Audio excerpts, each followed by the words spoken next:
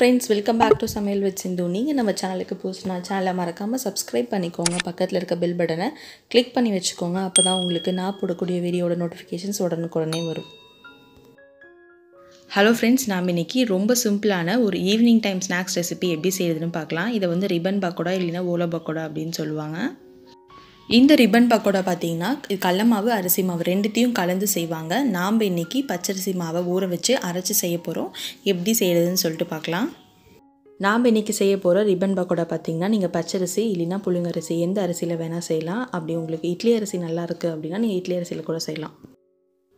இன்னைக்கு ரிப்பன் பக்கோடா செய்யறதுக்கு 1 டம்ளர் அளவு பச்சரிசியை 1 மணி நேரம் ஊற வச்சு வச்சிருக்கேன்.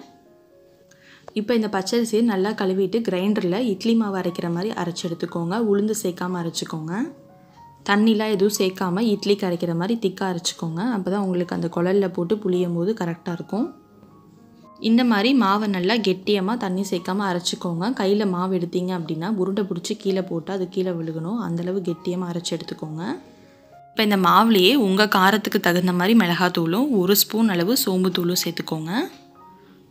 இப்போ 1 டம்ளர் அரிசிக்கு பார்த்தீங்கன்னா 2 கரண்டி அளவு வந்து அரிசி மாவு சேர்த்துக்கோங்க. அரிசி மாவு சேர்த்தா உங்களுக்கு நல்லா பக்கோடா வந்து கிறிஸ்பியாக கிடைக்கும். இப்போ இது எல்லாத்தையும் நல்லா மிக்ஸ் பண்ணிக்கோங்க.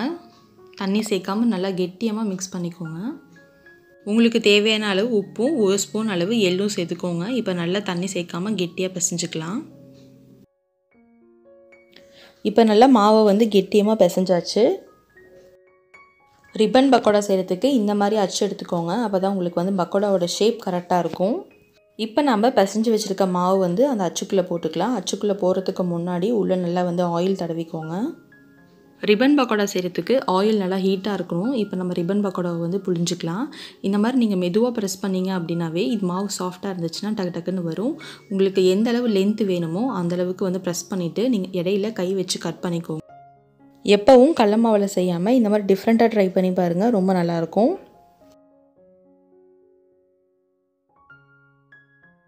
இப்போ நல்லா மேல் பக்கம் எல்லாம் நல்லா வெந்துருச்சு. இப்போ இதை நம்ம திருப்பி போட்டுக்கலாம். திருப்பி போட்டதுக்கப்புறம் அடுப்பை சிம்மில் வச்சுக்கோங்க.